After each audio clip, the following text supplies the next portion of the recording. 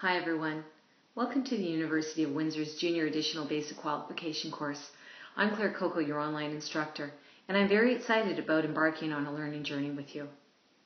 Teaching grades 4, 5, and 6 is very appealing because it provides an opportunity to explore some interesting curriculum topics and concepts, as well as work with children who are developing as more independent learners. What's challenging about teaching in the junior division is finding ways to engage students in the learning process and how to help them develop skills that they can use to be successful as they approach the teenage years. I realize that for some of you this may be your first online course.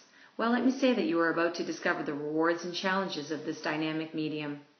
It may take a bit of time before the cyber format feels comfortable, so this is a time to go through the entire course so you know how to pace yourself and plan for success. So go ahead, check it out. The Desire to Learn platform provides a great opportunity to participate at your own convenience. However, to be successful in this course, I highly suggest that you set up a regular time to do coursework as part of your daily routine. I find that falling behind is the #1 reason why students struggle, so keep track of deadline dates and plan on actively participating in the discussion board forum. I must say that central to this course is discussion.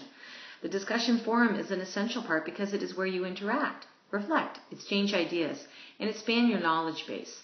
We will discuss many topics in junior education, and I believe that through discussion you will refine your own understanding and perhaps challenge your own previous thinking about the nurturing and education of the junior child.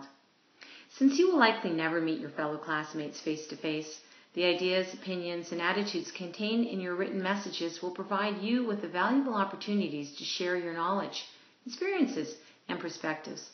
So please keep your written communications clear and concise, because for the duration of this course, you are who you write. I am very confident that you will get a lot out of this online course. This course will enable you to explore topics and acquire knowledge about the latest ministry initiatives to help you structure a dynamic junior classroom environment. You will also examine ways to incorporate assessment and evaluation as a daily routine in your classroom. And the culminating activity in this course will be a project of ideas and resources to equip and ready you for the junior level classroom.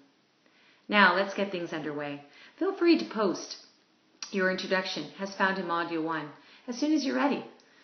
If you add a photo to your profile, then it will appear whenever you post a message in the discussion board. I am looking forward to working with and learning from each and every one of you. Let's get things started.